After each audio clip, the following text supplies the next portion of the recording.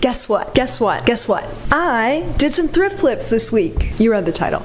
You already knew that. So let's just get started, shall we? This week, 5 items were chosen to receive a beautiful makeover transformation. So let's meet those lucky contestants. First up, we have this plain white tee, which currently looks straight out of 2010, but with one simple change can be totally transformed. Next, this much beloved voluminous poofy sleeved blouse. Could any change possibly make her even better? Today, we're going to find out. This plain t-shirt, which was discarded by a friend in a closet cleanout. This is her shot at a comeback. This green fabric, which is adorable but very difficult to work with. Will she finally find the perfect role to shine?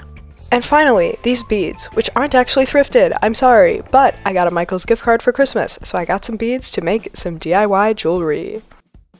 Alright, let's go catch up with contestant number 1. We are starting with our plain white t-shirt. I thrifted this because I needed to replace another old plain white t-shirt, but the length on this one is giving late 2000s middle schooler. So you can probably guess where we're going here. We're gonna crop it. Truly the easiest way to update any very long shirt that you might already have or find at the thrift store. And I'm really not even talking like crop top length. Like for this one, just changing it from super long to like hitting just above the hip will do wonders. To start, I just traced a different fitted baby tee I have that hits at the length I wanted and cut about an inch below for seam allowance. You could also just put on the shirt you want to crop, mark on the shirt how long you want it to be, then take it off and cut at that mark. Then I did also want a clean hem, so I just pinned up the edge and hemmed it with a zigzag stitch because it's stretchy fabric. I did my best not to stretch the hem at all while I sewed so it wouldn't have that wavy hem effect. This is very hard to get right and mine still has a little wave to it, but it doesn't have to be perfect and I think the wave adds to the charm a little bit. Finally, I did also iron the seams to press them nice and cleanly. I didn't film that, but just know I did it. And I'm very proud of myself because normally I am too lazy to ever iron anything. Alright, our next piece is this button-up blouse with these long poofy sleeves. This shirt is amazing. If you've been on my channel before, you've probably seen it. It has been much beloved for quite some time already. And before you panic, I promise I am not destroying it or even changing it all that dramatically. I am just removing the collar. I decided to make this change because this shirt is just so voluminous already. There's like so much fabric going on in so many different places and it's already slightly oversized on me. So whenever I would wear it like partially unbuttoned, I just felt like there was so much extra fabric flapping around. So I thought removing that extra flap could make a huge difference. And spoiler, it did. So let me show you how. As you can see, the collar is very cleanly sewn into this sort of neckline band. So to start, I just very carefully seam ripped that band open where the collar was inserted and attached and removed it. Extremely simple. There you go. And if anyone has any suggestions on what to do with the spare collar I now have, I would love to hear them. Then we just had to stitch the neckband back up, which was very simple because the fabric was all very neatly pressed already and I could clearly see where the stitches had been before, so I just sewed a straight stitch back over that edge. And that was it! I truly could not believe how easy it was to do this and make it look clean and professional and not DIY'd. Maybe everyone else already knew this was a very easy alteration, but I feel like I just like hacked the universe. And I definitely might go ahead and do this to some of my other oversized button-ups that I think would look cleaner without that extra fabric. For my next project, we are taking this plain t-shirt I got as a hand-me-down from a friend, which I of course stowed away to add a cute little graphic to. And recently, a lot of you have actually told me that you are interested in seeing more embroidery from me, so that's what we're doing on this shirt today. For this t-shirt, I decided to just do a small graphic right in the center at the top of the shirt, similar to the mushroom embroidery I did on a different shirt in this video. But this time, we're doing a shooting star because I just thought it would be cute. My first step, as always, is to make a sketch. This was the general idea. Then, after pinning my embroidery stabilizer onto the inside of the shirt, not always necessary, but helpful for stretch fabric. I sketched the general placement of my design in white pencil and then got to it. I will note, this time I forgot to try on the shirt first and actually mark, like with chalk, where exactly I wanted the design to go. I just eyeballed it in the center instead, and it did end up actually being slightly off center because of that. So don't make that mistake. I'm a little salty. I'm a little annoyed, but I think I can even it out later with some extra stars or something. Anyway. Other than that, I have to say I don't have much advice about the actual process of embroidery because I kind of just treat it like a drawing, adding lines wherever I think looks right, and I definitely make lots of mistakes. For example, the star turned out a little wonky, but I think that's okay, and often it just adds to the homemade charm. My general process is come up with a drawing idea, loosely sketch it onto the garment, and then just fill it in with thread.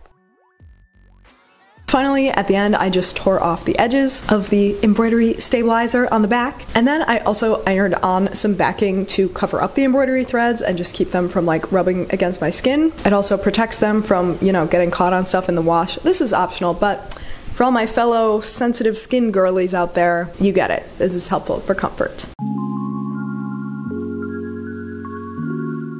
Alright, finally we are on to maybe the star of the entire show, this adorable thrifted green fabric. I love this fabric. The floral and cherry pattern is so cute, but I've literally had this stowed away for like 2 years because it is not comfortable on the skin at all. It's very stiff and papery, and I just could not decide what to make with it. But finally, recently, I've been thinking about how I really want a colorful, multicolored vest to add to my vest collection, and then I thought that would be a perfect use for this fabric because a vest is usually layered on top of stuff anyway, so I don't really have to feel it against my skin. So today, we are making my first DIY vest. This is really gonna elevate my Beep World powers. I can feel it. DIY and vests, my two favorite things. I can't wait.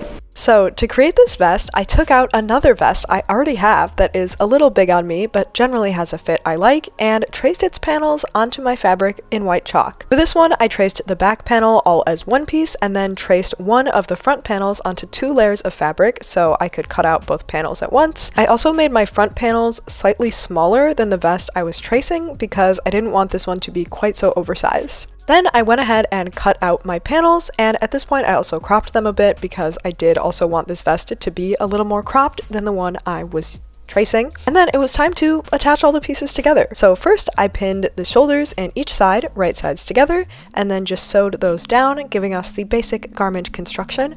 And then I just needed to hem the edges. It did end up being a lot less oversized than my other vest. I think I underestimated what a difference those couple extra inches on the front panels would make, but ultimately this one ended up just fitting me more like actually my own size, which isn't what I was going for, but it still works fine.